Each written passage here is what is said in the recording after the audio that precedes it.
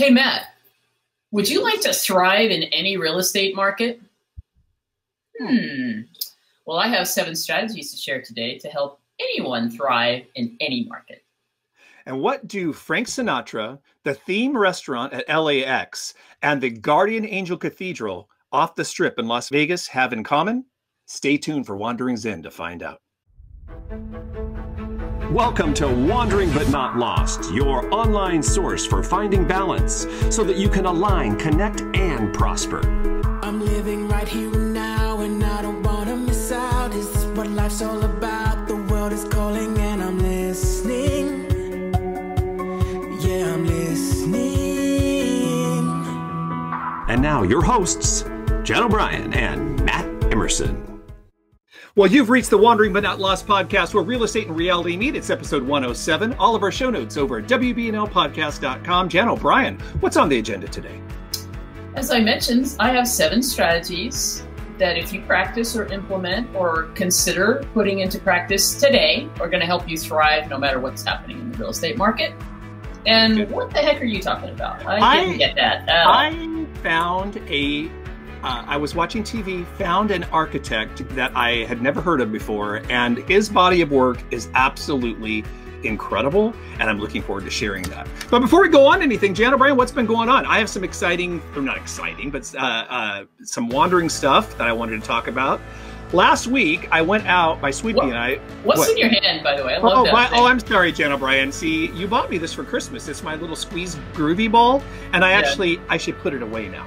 No, I like it. I use it a lot. Okay, cool. Anyway, so if you watch the video, you'll be able to see the stress ball, the groovy stress ball that Matt. It is pretty groovy. I guess Matt actually likes. I'm glad you like that gift. It's cool. I love it very much. Anyway, Sweepy and I were going to go out and find some of the locations from the architect that I'm going to talk about today. Oh, cool. And we went out last weekend, and we went out in San Bernardino as one of his masterpieces. Well, I'll give you that whole story later. But we got to thinking, while we're out here, let's go check out stuff on Route 66. So we went to the original site of the McDonald's, and we went to the Wigwam Motel, and we just got to traveling down Route 66 all last Saturday, which, by the way, we'll be talking next week on Wandering Zen. You have some great photos, like great photos, and we just had such a good time. I mean, we had been to a lot of these places, and you know, when you live anywhere in the West or anywhere along Route 66, you're on Route 66 a lot. You just don't even know it half the time. But there's some neat things to look at. But tomorrow, for any of you Star Wars fans, my sweetie and I are going to go to Disneyland Park, and we are going to get on, or try our best to get on the new Rise of the Resistance attraction that's opened at Galaxy's Edge a few weeks back. So it's like this big thing. There's boarding groups to get on, and usually by park opening plus 5 minutes, all of the spots are taken for the whole day. Wow. So we're getting our ES up tomorrow morning. We're going to get to Disneyland before it opens. We're going to stand in line, and we're going to be there with our app, getting ready to see if we get a boarding group to get on Rise of the Resistance. Wow, it's still that popular. So apparently it's getting rave reviews. I am telling you, the things I have heard about that attraction are absolutely amazing. Talk about groundbreaking and just industry changing. It is everything that I think they promised it would be from what I've been hearing from the reviews. So looking forward to that. And we just saw the freaking Star Wars movie last week, so we're all still Star Wars up. So right on. Be ready for a review on that next week as well. All right, very good. Okay, cool. So we're ready to dive in and get some strategies to thrive and then learn about a cool architect. Right? That's right. Let's do it. You're listening to the Wandering But Not Lost podcast, where real estate and reality meet. Join us and subscribe on Apple Podcasts, Stitcher, Spotify, iHeartRadio, Google Play, and now on YouTube. It does. Okay. All right, everybody. Welcome. We're in episode 107 of the Wandering But Not Lost podcast. I'm going to cover 7 strategies to thrive in any real estate market. And honestly, I have talked about probably all of these at one point or another. And I used to have 9 strategies, actually. And so I revisited this post from a couple years ago because it's timeless. It's going to stand the test of time, even from when I talk about it today. But I want to cover these 7. Did you combine some of them, or did you just say, this is out-of-date strategy, wrong? No, yeah. honestly, I re-looked at it and I said, yeah, I don't need to throw that in. That's just extra. Because I'm taught, to be honest, there were That's two a tip. That's a tip. There were two not a fluffy. strategy. There were two fluffy ones in there. Got it. So number one, in a lot of these are about mindset. So it's a little mixture of mindset and skill set. So number one is about taking personal responsibility. So I'm calling this understand that you are the creator of your reality. Okay. So what this says is if you always come from the place that you're not a victim, you're responsible for what's happening in your life, in your business. And I really wanted to come back to this today because I feel like everybody is just so like all over the place right now and chaotic. I was talking to Matt about, I don't know about you, Matt, but I feel like I can't believe it's almost March. I know. And everyone is feeling so, quick. Every time is moving fast. There's a lot of chaos. There's always chaos happening. And then there's people that are negative and complaining about, I don't have this and I don't have that. And I can be that way sometimes. I don't know. Do I get that way sometimes? Maybe. No, not at all, right? Nope. My sounding board says that I'm always positive. No stress here. Anyway, this is just a classic thing that I think we all get this, but it's kind of cool to revisit and say, look, all your thoughts, all your actions, everything that I've done, you've done is gotten us exactly where we're at. So it's not about beating ourselves up and being negative about, oh my God, my situation is my responsibility and feeling bad about it. But it is about taking personal responsibility. So flipping the script on that is basically, if you're not happy with what's going on in your business or your life, do something about it and change and start taking action. And I find always when you just start taking an action forward, a small step towards what you want, it's kind of amazing how things start to work out. So number one, you are the creator of your reality. Take responsibility for where you're at. And I've got 3 recommended books, if you've not ever read them, that I would highly recommend. And the first one is the classic Napoleon Hill, Think and Grow Rich. The 4 Agreements by Don Miguel Ruiz is another total book I go back to and I love.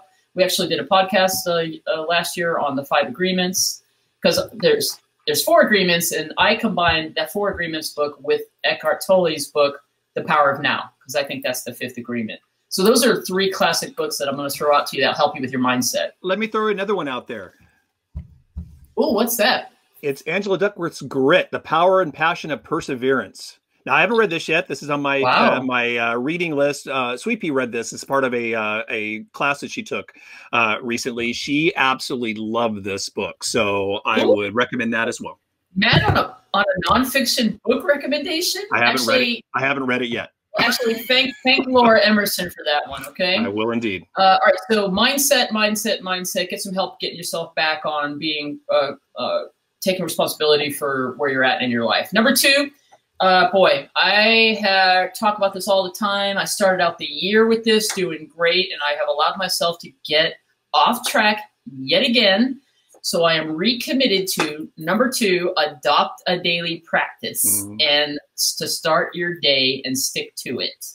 And I have a link to it was episode 79 where I talk about daily success routine. Recommendations here are The Morning Miracle. Love that by Hal Elrod. That's an awesome book. We have a link in the show notes for you on that one. Listen, so just to recap, if you've never heard about having a daily ritual, it's about getting up earlier in the day, when you roll out of bed, the first thing you don't do is to pick up your phone and read it. Okay. You carve out 30 minutes to an hour to go through your morning ritual. It could be anything from, walking, meditation, doing a gratitude practice, writing in a journal, the Miracle Morning. I'll put a link to the show notes that we talked about, whatever podcast that was, where he calls it savers, and it's scribing or writing, affirmations, visualization, exercise, reading, and actually I can't think what the last S is right now. But anyway, a daily routine. You don't have to do all of that. You got to just do something that gets you in the right mindset, and then go get ready. Do your morning routine to take a shower, whatever it is you do, eat a breakfast, and go do what you need to go do. So, and you know what?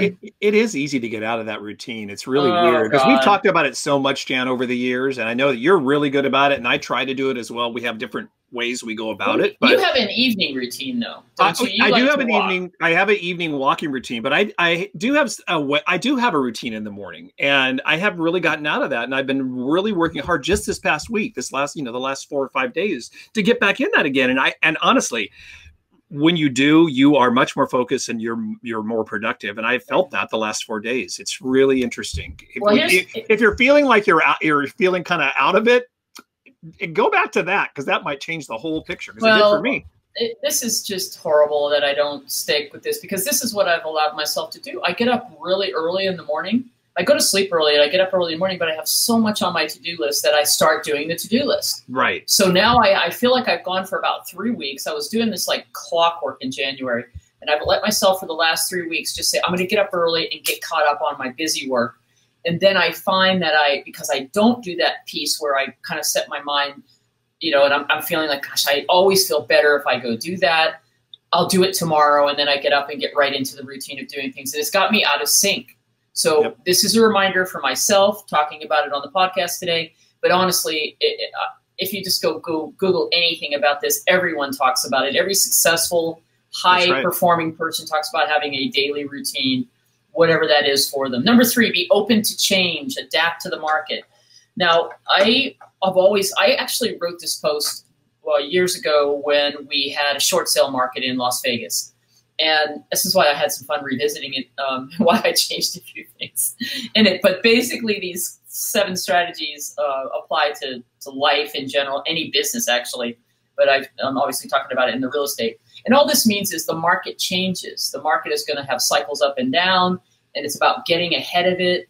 Currently, right now, in our market and 20-something markets around the country, there's a lot of cash buyers, iBuyers. We certainly talked about that a lot on the podcast. And that's a perfect example of understanding how to adjust and leverage that and put it to the fact is the fact. I just went to a presentation that there's predictions that this could happen in Vegas for another 5 years. So It is not going away. Cash buyers aren't going away. It's getting bigger and bigger. And you have to understand how to do it. So that's an example of adapting to change. And there's tons of people sitting on the sidelines going, yeah, that'll go away, or I'm going to avoid it. So those that adapt and adapt quickly are going to thrive in any kind of business changes, in any kind of business, specifically in real estate. So that's about, maybe you have to go take a class. Maybe you have to go, like that's what I'm doing. I'm constantly educating myself so I can educate our agents on what's happening, and here's some latest tools and so forth. So that's an easy one. Number 4 is good old-fashioned polish your sales skills.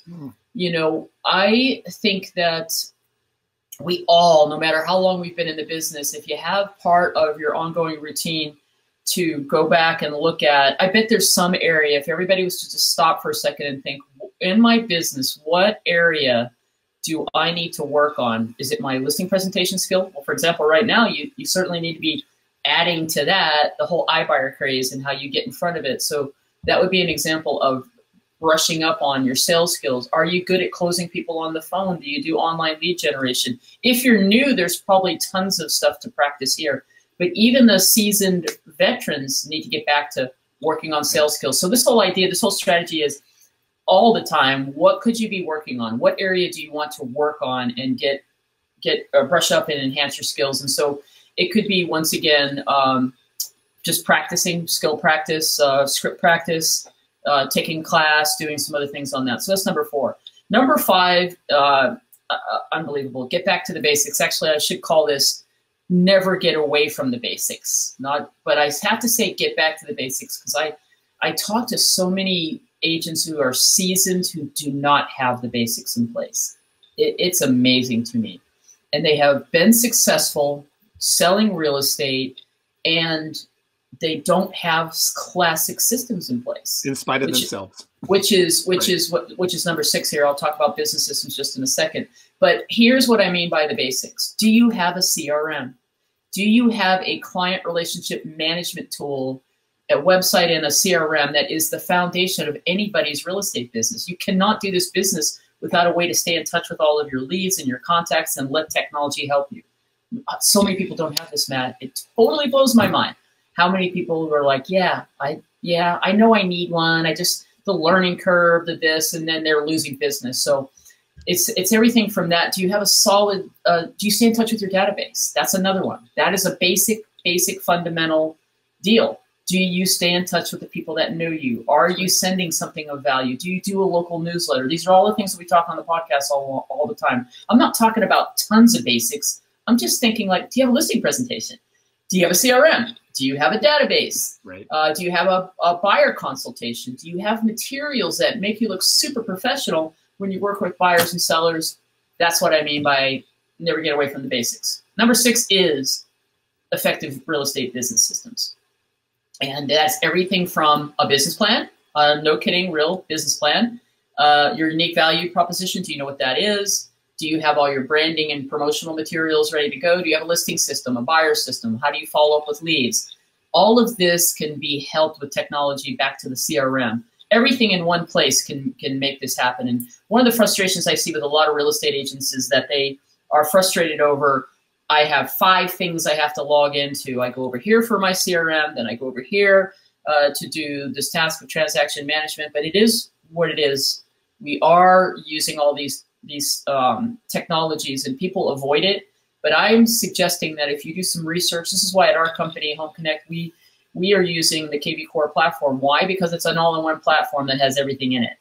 And then we're helping people master that. And I taught a class yesterday for new agents and showed them one tool of many tools that we have, and it's the home search app. We have a great home search app that ties into the system. And I realized I had to change the way I'm teaching a few months ago because everyone is overwhelmed. We're overwhelmed anyway just because of the world. Now you take a brand new agent who's coming into real estate business and we're throwing all these classes at them. And so we've regrouped at our company to focus on the basics to start with and then start to layer on it, and not overwhelm people. I'm just so excited about this. And so I just did, the class was on lead generation. And I took one tool that we have and I spent an hour and a half showing them all these cool ways to share that app. We practiced, they downloaded it, and how they can use that tool to generate leads on Facebook and all that. And it was amazing. Everybody was like, okay, I got it. Right. So that's what I'm talking about. It doesn't have to be overwhelming. It's just one system, taking one piece of your system and putting that in place. You don't want to be the jack of all trades and master of none. So social media marketing and all that. Book recommendation for this tip is E-Myth Revisited. E-Myth Revisited, Michael Gerber really talks about systems, and probably even a shout out to the Keller Williams classic Red Book, the MREA, Millionaire Real Estate Agent. There's some strategies in there around systems as well. All right, last one, number 7.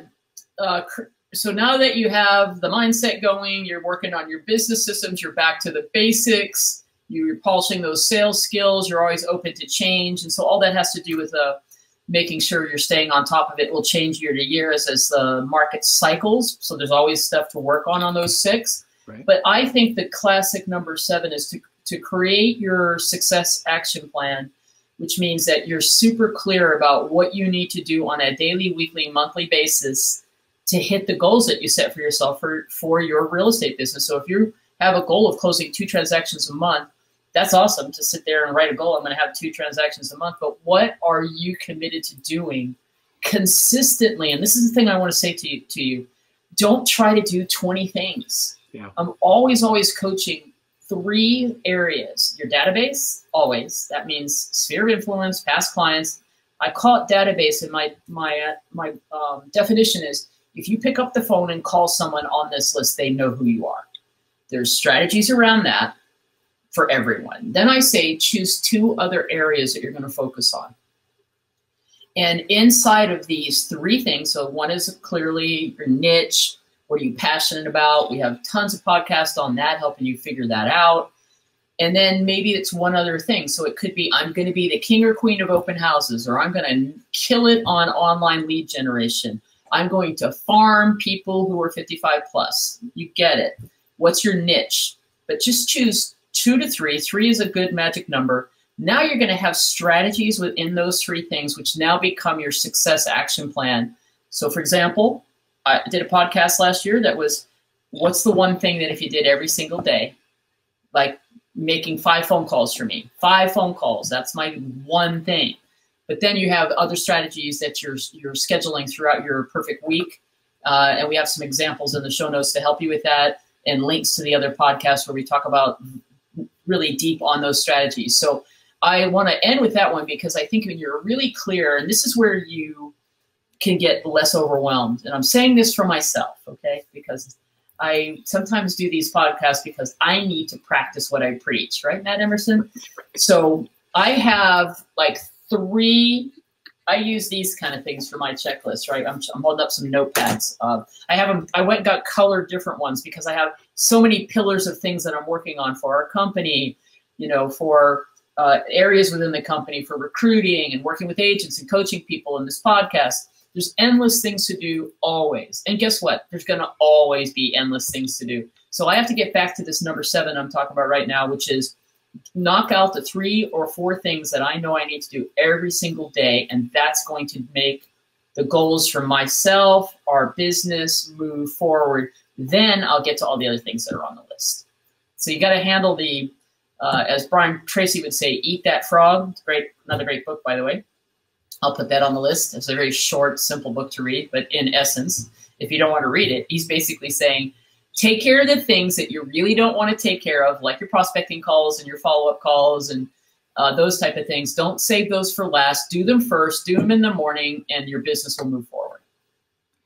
How do you feel? Much more relaxed. It's this was a very good wandering but not lost therapy session.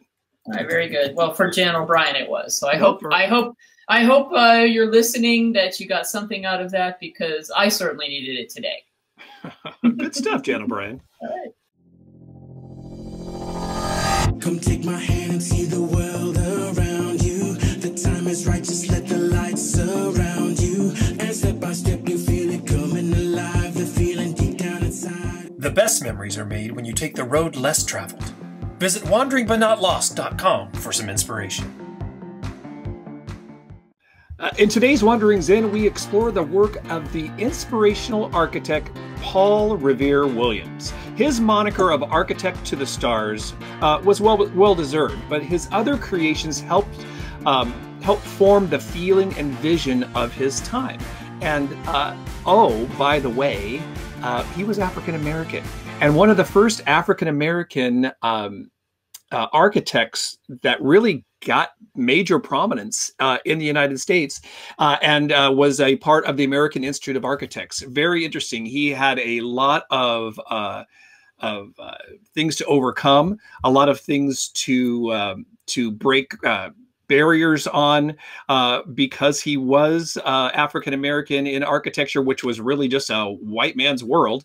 He and what was her name from Hearst Castle? Morgan. Oh my goodness. I think her last name was Morgan, who was the first woman in California to become an architect, kind of did their thing all around the same time in the early, early 19th, 20th century. I guess that's what it is. I always get that backwards. Me too. I do too. Anyway, we're going to talk about him today. Interesting. We're going to talk about things and sites that you will know. But I didn't know that he was the one that either designed them or redesigned them or renovated them. Yeah, it actually is pretty interesting. We were talking about our morning routine. Something I never, ever do in the morning, or very infrequently do in the morning, is turn the TV on. And a few weeks ago, I happened to turn the TV on, and I was having my coffee and yogurt, and I was cruising by, my normal routine, PBS, Smithsonian, Travel Channel, all of that, kind of looking for things to wander, or places to wander. And there was a documentary on this guy, and it was what caught my eye were these old classic beautiful homes in I would assume Beverly Hills, and it turned out to be a lot of them were in Beverly Hills, that were back in the 40s and 50s and 60s. And I started watching. I got it right towards the beginning. It was an hour show. I ended up watching the whole hour. It was fascinating to me, the work that this guy has done. So we're going to talk about Paul Revere Williams today on Wandering Zen.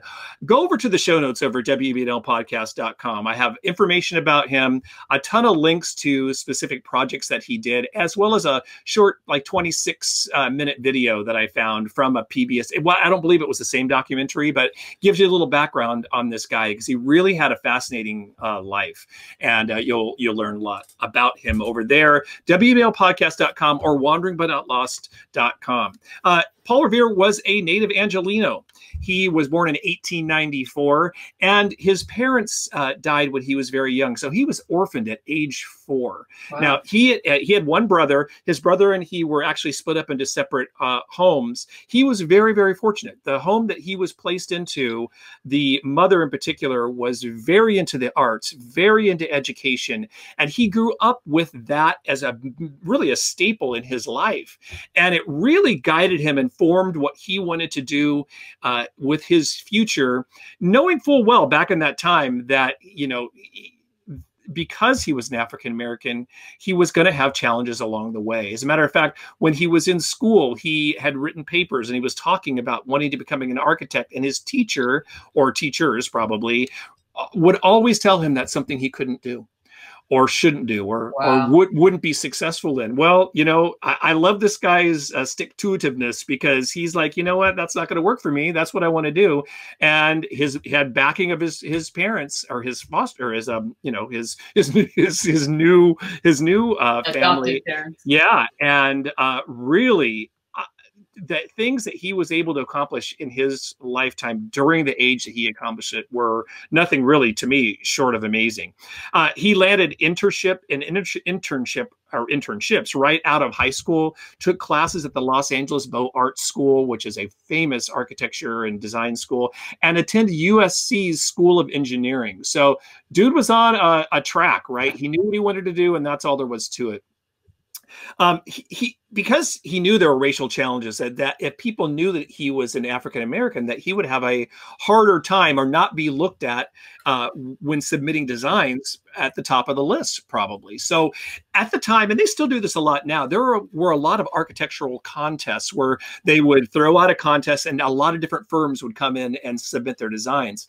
Early on in his career, he entered a lot of these contests, and there's no race to that. There's just your name and the designs that you actually submit. And he won a lot of those contests. Wow. And he was able to gain notoriety and some recognition because of that. Yeah. And, because, what are you going to do? We love what the guy does, but we're not going to, we're not going to go down the path, for racial reasons. Now, no doubt that happened to him, throughout his career, probably a lot. But over the span of his career, he designed over 3,000 different designs: houses, tracts of homes, public spaces, public buildings, and just like I said, architecture that we're going to talk about that you're going to know and you're going to recognize. To a lot of them were really to my amazement. So 3,000 total, and over 2,000 just in the Los Angeles area alone. Wow. So prolific work that this guy did. And because he was very well spoken and was able to really handle himself among the powerful and rich and the Hollywood elite, he was able to really get into some of the inner social circles of Hollywood at the time, which I think is just, once again, it's just fascinating considering his background and, what he was able to build. So talk about a positive mindset or growth mindset. This guy, I mean, he had it going on, right? So one of the first projects that he worked on, there was a senator in California at the time. His name was Flint. I think it was Frank Flint was his name. And who, I don't know if you're familiar with the area outside of Pasadena, but there's an area outside of Pasadena that's called Flint Ridge. And, back in those days, LA was nothing. There was nothing going on. Well, Flint decided he was going to build attractive homes out there for the, more of the elite type of clientele. And it ended up being called Flint Ridge. Well, Paul Williams was brought in to help design a lot of the homes in Flint Ridge. So I can't wait till the next time up in Pasadena to get in there and really kind of, because there are some of them that have been identified as his designs, and get in there and really see some of the homes that he designed that are still in that area. And that kind of thing went on and on. He would do a lot of work with producers and directors and movie stars along the way. And that's how he got his moniker of being architect to the stars. He worked with Frank Sinatra, Lucille Ball and Desi Arnaz, Lon Chaney Jr., Johnny Weissmuller, what was another one that was, Bert Lahr, and the list kind of went on and on and on from there. But he got in with the group. They shared their experiences with their friends, and he did a ton of homes in Beverly Hills and Bel Air and all just throughout the Hollywood Hills. There's Paul Williams architecture all over the place. What time period? Like the it kind of goes, he really got out of school like in the 20s, but he was designing all the way up until he retired in 1973. So he did a lot of work, including his own home, which I need to get up and see. I'm looking forward to seeing that. Where he designed. Now, the thing that's unique about him, a lot of architectures have a particular design style that they design around. He had a really unique knack for being able to really sit down with the client, find out what they were really looking for, and then design the home around their needs, providing them the dream that they were really looking to achieve in their home, which, sounds like something that every architect would do. However, I think a lot of people choose an architect to the design style that they actually represent. Yeah.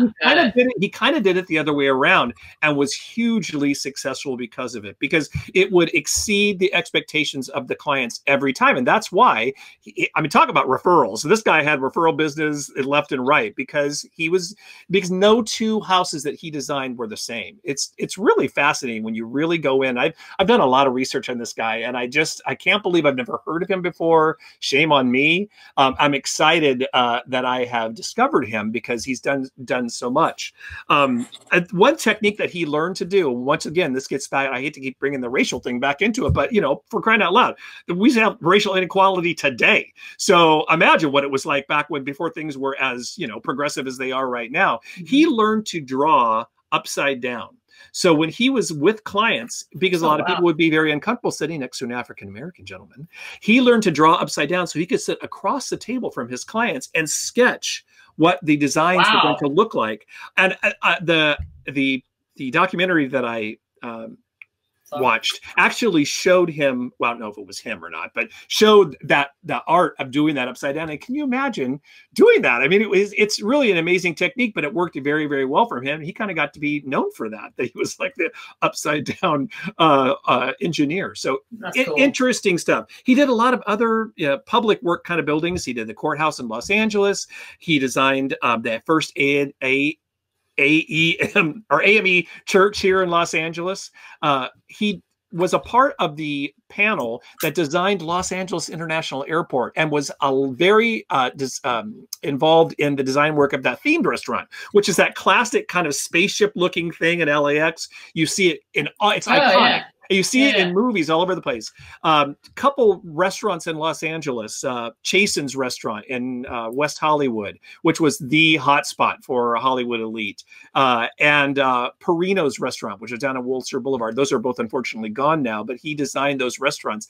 Interesting fact that I, once again, need to go out and wander. Chasen's restaurant was torn down, I believe, in the 90s, maybe even in the 2000s. And there's a Bristol Farms there now. But the cool thing is, inside Bristol Farms, how Bristol Farms always has a little cafe. They saved part of the booths and the original restaurant inside that Bristol Farms. That is his original design of Chasen. So cool stuff there. He was responsible for a lot of renovations of really classic major hotels. The Beverly Hills Hotel in Beverly Hills, that classic kind of Art Deco-y, with that classic Beverly Hills Hotel script, which actually is his handwriting that made up the signage for that hotel. Cool thing, right?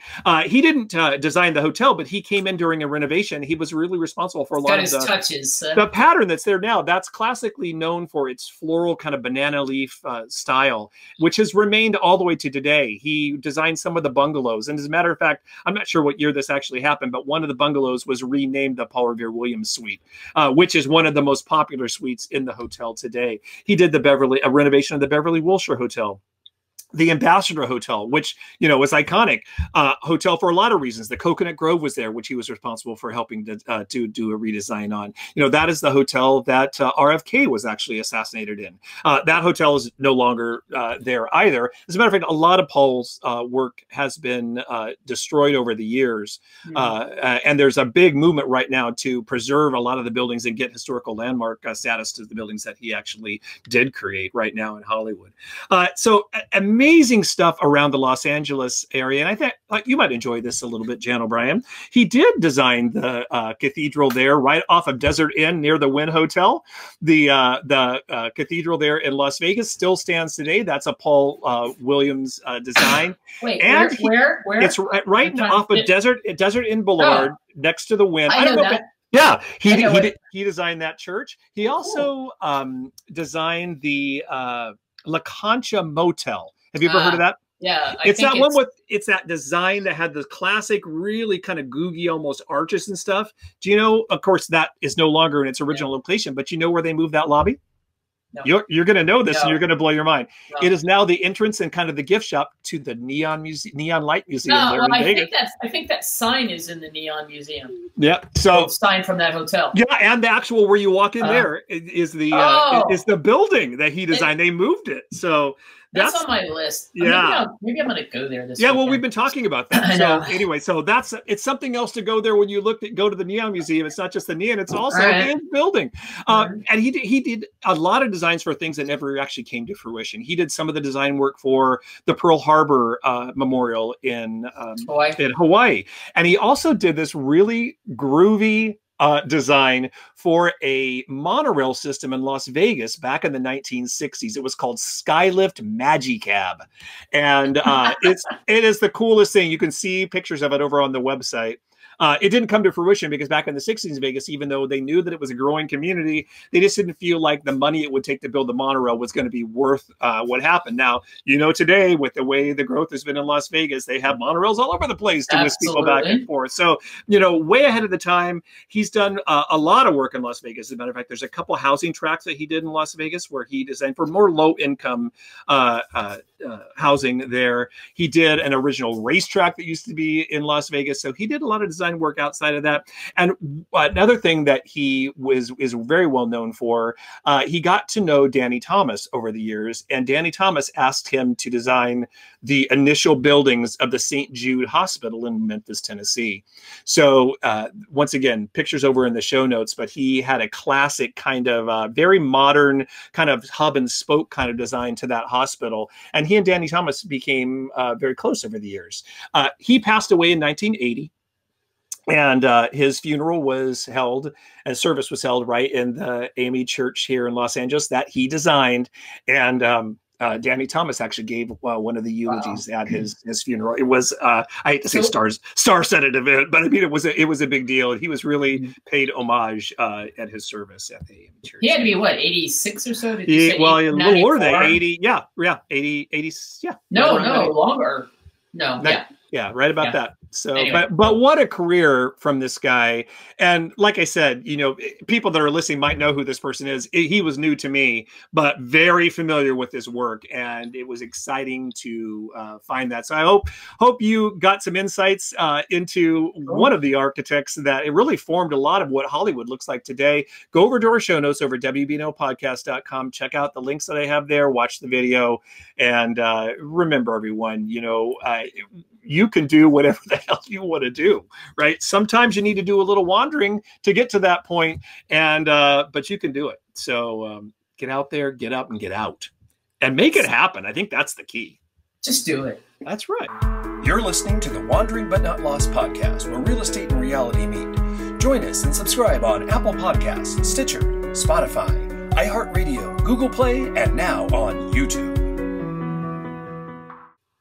Well, that's a wrap for another Wandering But Not Lost podcast. This was episode 107. All of our show notes over at WBNLpodcast.com. Jan O'Brien, after your session today, I'm feeling much more relaxed. I have can prioritize my duties. I am back into my morning routine and ready to hit everything and get all my cylinders running. It's all good. Yes, and the one thing I will share that I think is powerful to, even if you just picked one thing on that morning routine, it's taking 5 or 10 minutes of reading and then maybe writing down a gratitude. I'm back doing that this morning. I actually listened to something I'm going to do in the next 2 episodes, Matt, is I went back to something I did in 2017 on practices and tools for well-being. And I have 16 tools and strategies, tactics, whatever you want to call them, that we'll do over 2 parts that will be all about your well-being. I love it. Right? Yep. And gratitude journal is definitely one of those. Yeah, I have in this last few days have gotten where I've gotten up.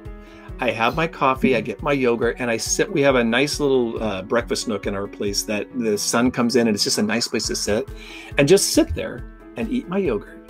No sound, not looking at anything. You know, the cats will come up and do their thing. It's really, and doing what you're talking about, not physically writing in a journal because I'm not a journaler, but doing that same practice, right? Thinking about the day before, thinking about what I need to do today, thinking about the good things that in my life right now, or thinking of the challenge that I need to over. I mean, it's been really, it's a form of meditation that has actually worked really, really well. There you go. Week, so, and then you finish your day. So kudos to you.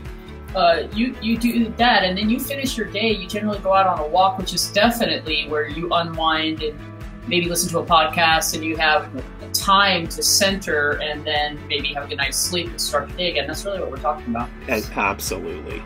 So you do your way. I have just been off the kilter, and getting myself back on it is what's going to help me be even better. And that's what I know when I do this and follow some of these other ideas that we talked about today. Then everything works better. You know, things work out better in life. You're showing up better for people in your life, and you're not feeling so stressed out, and you're rested, and all that good stuff. So we'll talk more about well-being tools in the next 2 episodes. You need to find your path, right? You're going to find the path that works for you. And speaking of that, go over to the WB&L shop. You can find really great Find Your Path merchandise over there. So a little plug there. We'll put that link in the show notes as well. All right. Everybody have a great, awesome rest of your day and week, and we'll see you on our next podcast. And be forever wandering, but not lost.